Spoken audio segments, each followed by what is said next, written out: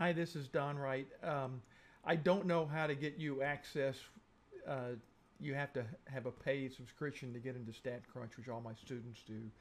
Anyway, I might just walk you through and I can show you. Maybe you can help. This is on your site. You click Start, and then you open StatCrunch. That part works okay.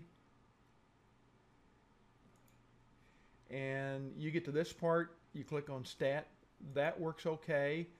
And then we have the drop down, and that's where Whatfix stops working.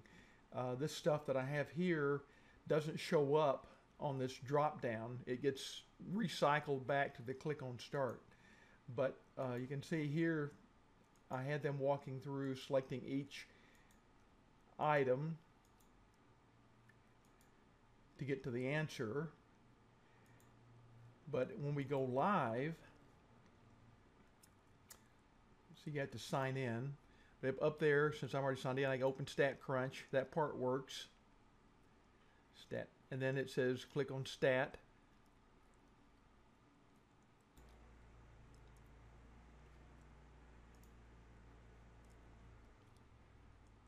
That part works.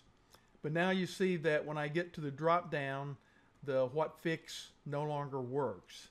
And that's what I'm wondering about. How do you handle drop downs like this? What it should do would be proportion stats, one sample with summary. I'm sorry, I did the wrong one there. But anyway, the stat, see how it recycles? I click on stat and then it disappears.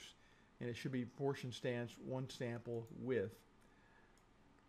And it goes back to click on stat. So hopefully that'll give you an idea.